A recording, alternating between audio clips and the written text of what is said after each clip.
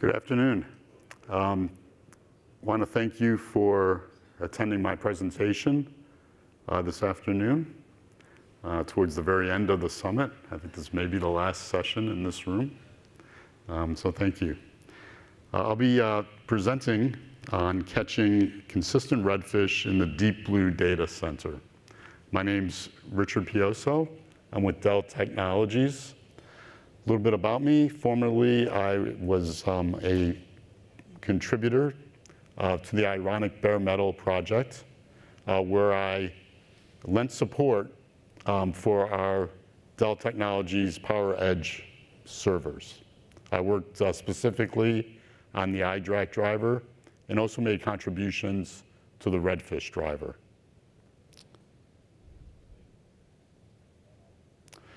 So we're going to cover several topics. First, I'll give an overview of Redfish, a brief description of it, and identification of a particularly thorny problem, which is what I refer to as a consistency challenge. Then we'll go ahead and look at a solution to that challenge, which is Redfish interoperability profiles. They enable you to express your needs. In other words, your opinion as to what's needed. We'll then look at a tool that can process one of those profiles and exercise it against a Redfish service implementation to determine if that service meets your needs. And then to dive even deeper, we'll go ahead and examine some other conformance tools that the Redfish forum makes available. Finally, I'll go ahead and describe the DMTF Interoperability Lab, which is a community testing facility. Before we continue, I'd just like to ask, how many of you are familiar with Redfish? Just raise your hand. That's great, the vast majority. How many are actually using Redfish in production? Awesome, that's great. Thank you very much.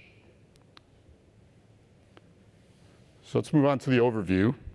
Most of you will know or understand this already, that Redfish is an industry standard to manage converged hybrid IT and the software-defined data center. It's REST-based with JSON payloads. The model is data-driven, and it's schema-backed yet human-readable. The Redfish data model describes a broad range of technologies and features. That means that most of the model, the vast majority, is not required, which can be a bit confusing and challenging for those that use Redfish. Why is so little of it required? What kind of standard is this? How do you make it interoperate? And what I learned, while using Redfish and lending support for it, and actually contributing to the implementation of a Redfish interoperability profile for Ironic, is that the authors of the standard wanted it to be broad so that it could support multiple needs, and they've left it up to those organizations that are trying to lend support for their devices to define what's required. So basically, Redfish implementations are expected to support only what's most applicable to their or for their product. Due to the wide range of options available, users and organizations require a method to convey baseline expectations for what is implemented in Redfish services they consume. And so the solution to the challenge is Redfish interoperability profiles. Redfish has independent versions for each of its roughly 100 schema. There's a common question that's asked, which is, what version of Redfish do you support? Well, that question's not meaningful at all. There is a protocol level, which does have some meaning, but that's typically supported. It's the schema that matter. So Redfish interoperability profiles offer a standard format for specifying Redfish support needs. The Open Compute project, OCP, defines several profiles. There's a base profile, which applies to all OCP conformant products. And then there are others in development. There's also a server profile, which applies to OCP server conformant products. And others are in development for other classes of equipment, such as rack-mounted power distribution units. I've provided a link to where you can find those open profiles. As I mentioned earlier, I contributed to an ironic Redfish interoperability profile, and it defines a profile to express requirements for a system to integrate with its Redfish device driver. And there's a link to the Git repository that hosts that profile. So let's dive down and take a look at a Redfish profile document. Redfish profiles are also JSON documents. They're based on resource and property requirements. Now, a resource is one of those schemas, or it's at least expressed as a schema. The format allows for easy comparison to a retrieved Redfish payload, which is typically a resource in its schema that complies with the schema, I should say. You can build profiles on the shoulders of existing profiles. So as I mentioned, there was a base profile for the OCP, and its other profiles are built on top of that. So this allows, the profile document allows specification of Redfish protocol features, actions, and registries. A Redfish interoperability profile is a version document. Once a version of a profile is published, it should not change. If new requirements or fixes are needed, you create a new version. And versions are in the form, which I think most of you are already familiar with from other software, in the form major.minor.revision or .errata, for example, 1.4.2. So here's a picture of a Redfish profile document structure. At the top, we have the profile information, which expresses protocol requirements. In the middle are a bunch of resource requirements, one per resource that the user or organization needs. And then at the bottom is a set of registry requirements. So again, each section is a JSON object. Resource, schema, and registry objects follow the names of the defining schema. So for example, Ethernet interface, or maybe also familiar computer system. And then the property level requirements are nested within resource requirements and named to follow the defined property name. So for example, asset tag and speed MBPS. So here's an example of profile info and protocol requirements.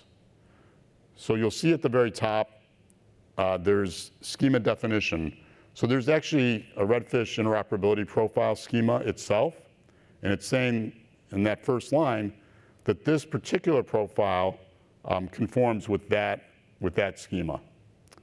Then there's a name for this particular interoperability profile, which is the OpenStack ironic profile, and then a version number and purpose, et cetera. And toward the bottom there, the author has gone ahead and specified the protocol requirements, the min version, and also query parameter support, and you could also express discover support. And finally at the bottom, you can go ahead and build, as I said, you could build a new profile on the shoulders of existing profiles. It's sort of a glorified include, as in pound include in C and C++ or include in Python. So this fleshes out the resource requirements section that was presented on a previous slide. And the example here is for Ethernet interface, which, recall, matches the name of one of the Redfish schema. So it's organized, again, by schema name. Again, Ethernet interface matches the Ethernet interface schema. And it can include requirements for any schema. So you can use a resource requirement for any schema of interest. The resource level read requirement sets the need, sort of the fundamental need for the resource. And then there are property level requirements embedded in there that are embedded in there. You can specify minimum schema version, required URI patterns, and action requirements. So here we see that there's a read requirement on Ethernet interface, and there are particular properties that are required.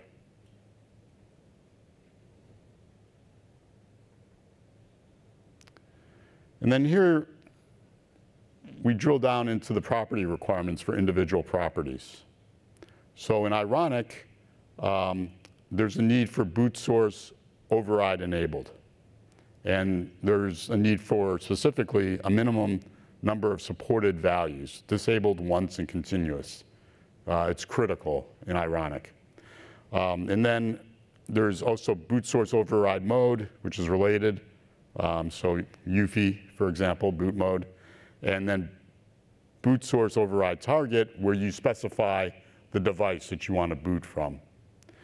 So this is the way that Ironic uses these properties to specify the boot source in a hardware independent manner. Boot sources can be very complicated in that they're implemented in different ways across hardware, commercial off-the-shelf hardware in BIOS. And this is sort of an abstraction where you can say, oh, just boot once from this particular source, or at the end of the deployment, boot forevermore from this source. So it's a very important set of properties from Ironic's perspective. So again, as you can see, the property requirements are expressed in a JSON object that follows the property name. The properties not listed, and there are a lot of them, have no requirements at all. And empty objects default to mandatory. So if you just have open brace, closed brace, it means it's mandatory. Write requirement is used to specify patch support. And other terms can be used to express expected values returned on get, allowed values to patch, and conditions for usage based on comparisons with other properties.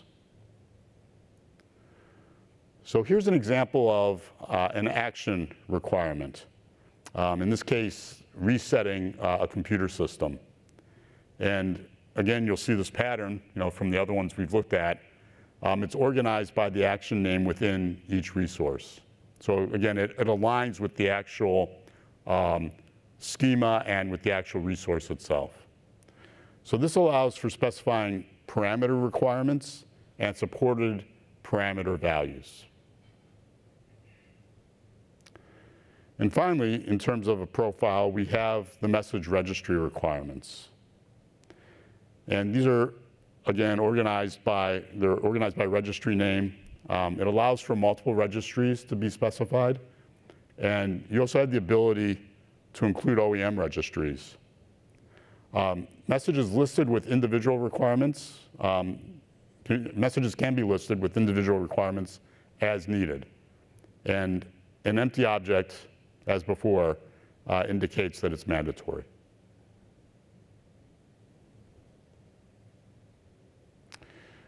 So now that we have a profile, or at least we've seen how you build up a profile, let's talk about the tool that actually operates on the profile and causes it to exercise the device under test, a Redfish service. That's called the Redfish interop validator.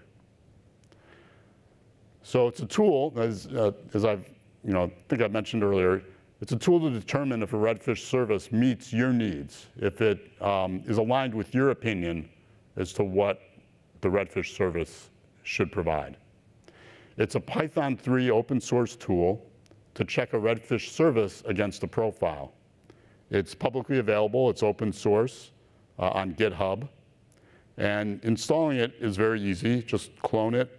You change directory to the tool, and you do a pip3 install. And then running it's also very simple. You just enter the command there and provide the values needed. Those are highlighted in red. And then you inspect the results.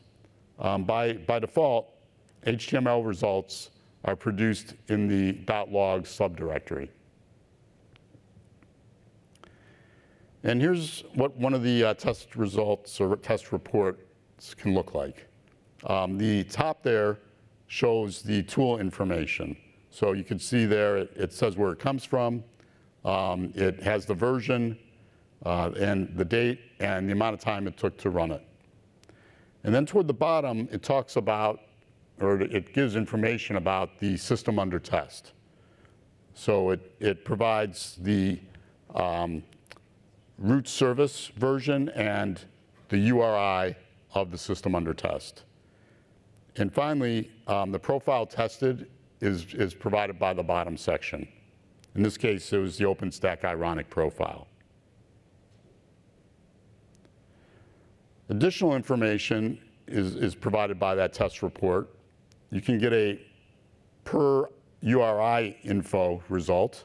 In this case, it was the processors. And there's an ability to toggle the payload display. And then the payload test results per property are shown there in the middle. We see processor architecture, read requirement, and it failed in this case. The status.read requirement, it passed, et cetera. And then finally, there are other errors and warnings listed at the very bottom. So now that you've gone ahead and expressed your opinion and determined if the system under test is aligned with your opinion, you can go down deeper in terms of conformance or testing the implementation, the service, to see if it conforms to your needs. And the DMTF Redfish form provides these additional tools. There are also Python 3 open source tools. There are two of them that I'll cover today just very briefly. One is called the Redfish Service Validator, and it validates that all resources in a service match the actual standard schema definitions. So it goes ahead and queries the service, gets the resource from the service, and then compares it against the actual schema. And as before, it's very easy to install it and to run it. And I go ahead and provide where the HTML report is provided. So that's sort of a middle, I'd say that's a middle level. So we're sort of working our way from top to bottom in terms of testing. The top is your opinion or your organization's opinion. Next level down here is to see if the resources that a service provides are conformant with the standard. And then the next level down is the actual protocol level, which is very foundational. It's the basic foundation on which all the rest is built. And that's the Redfish protocol validator. And there you can make sure that the service conforms to the protocol requirements, such as HTTP header usage. So it's much lower down the stack.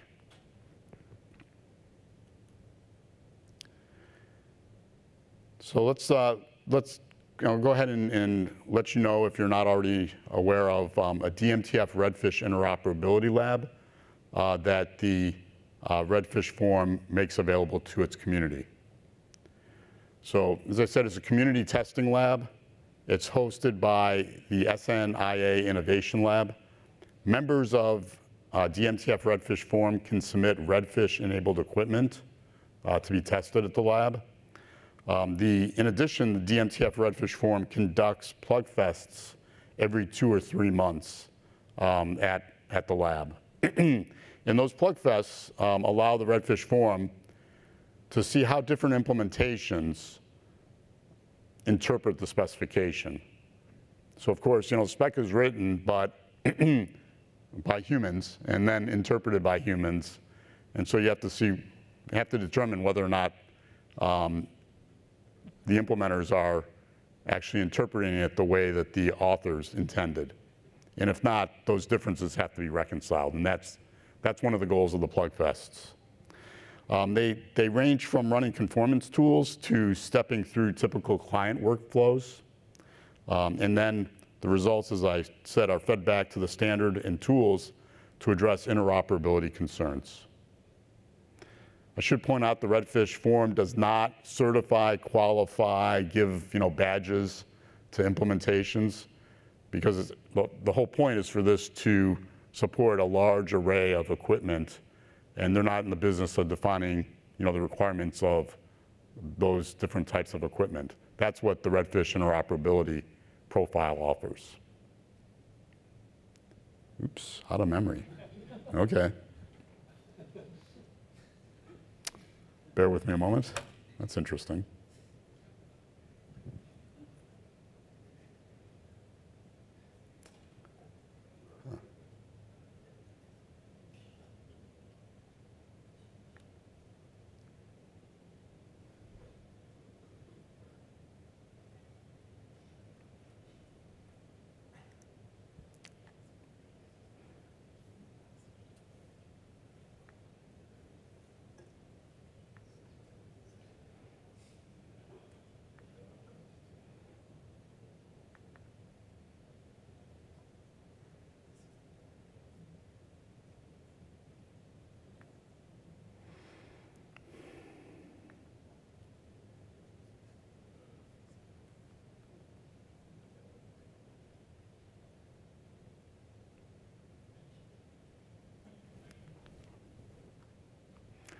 Next to last, or 3 slides left.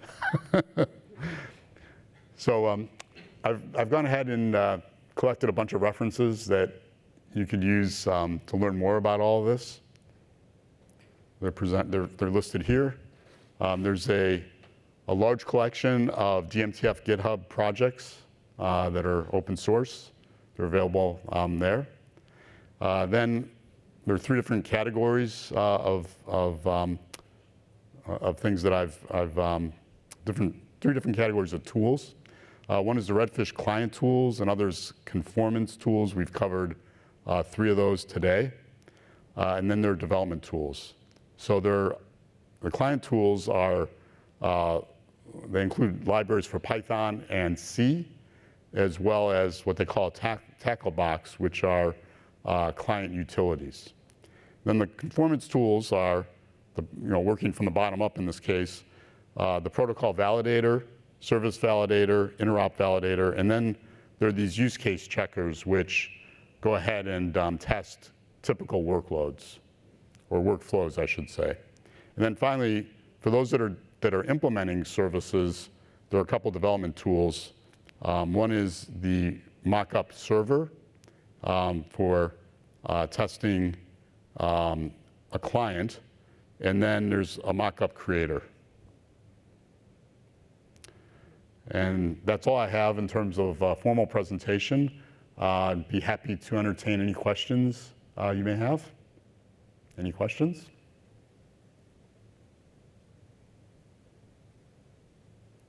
All right, well, thank you so much. Appreciate your patience and attendance at the very end of the summit. Thank you.